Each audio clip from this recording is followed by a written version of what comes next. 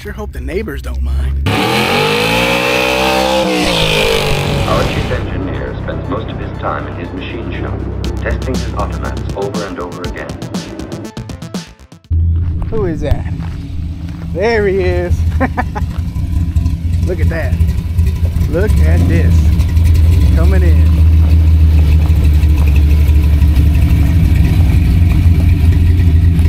Oh my goodness. What's up, boys? What's up, man?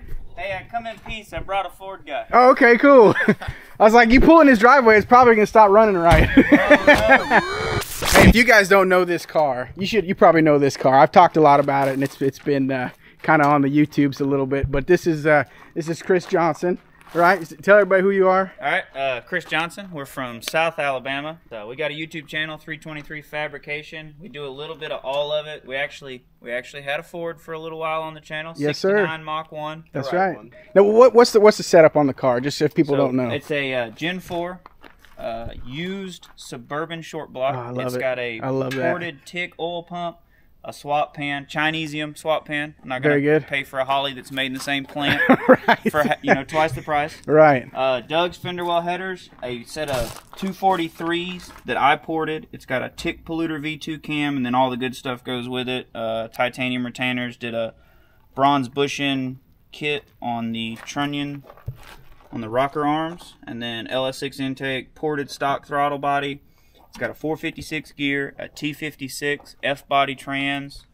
It made 370 wheel on a hot day in June. I tune it. It's on a Holly Terminator X.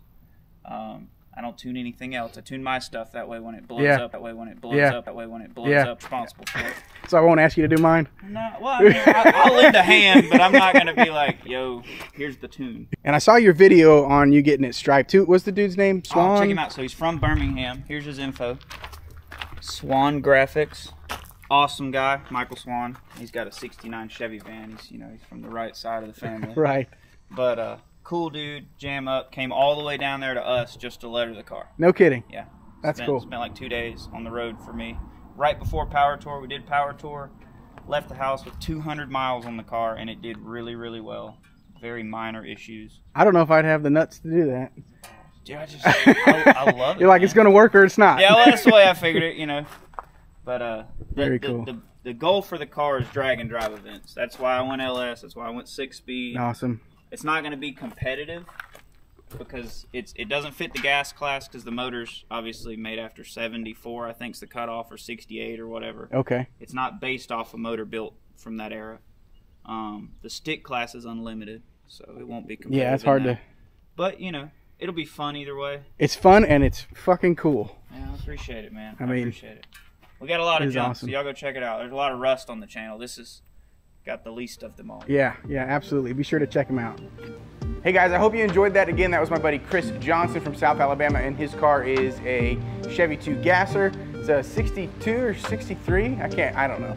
But I don't know the Chevrolets very well. But anyways, it's a rad car, and he built it all at home. Chris is a talented fabricator and welder and all-around builder and super cool guy. So make sure you check out his channel, 323 Fabrication, here on YouTube. And now something kind of exciting. While Chris and I were talking, and he's had this idea like bouncing around his head for a while. He wants to do kind of like, so he built his car for drag and drive events. I don't really have a car that's set up for that. I mean, this Falcon's kind of just a street car. I wanted it to turn and go fast and everything. So it really wouldn't fit that vibe, but there's nothing stopping me from doing those events.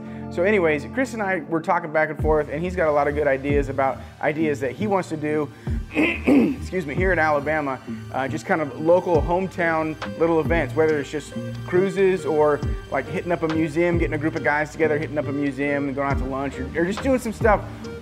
Long story short, we're going to try and put some events together, maybe in the fall or winter of this year. This is 2023 when you're watching this, September of 2023 when you're watching this.